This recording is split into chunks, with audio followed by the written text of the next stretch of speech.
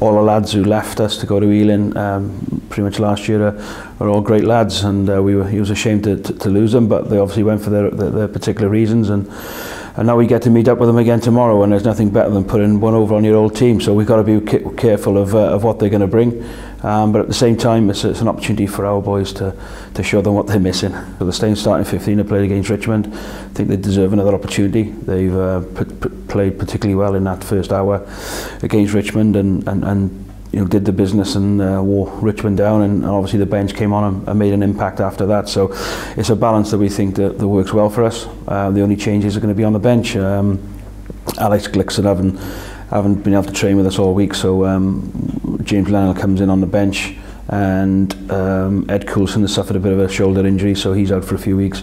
But we welcome Jake Sharp back onto the bench, and that's great for us. Jake's got, you know, probably the most experienced championship player in the league at the moment, and be great to call on him when we need to during the game on Saturday.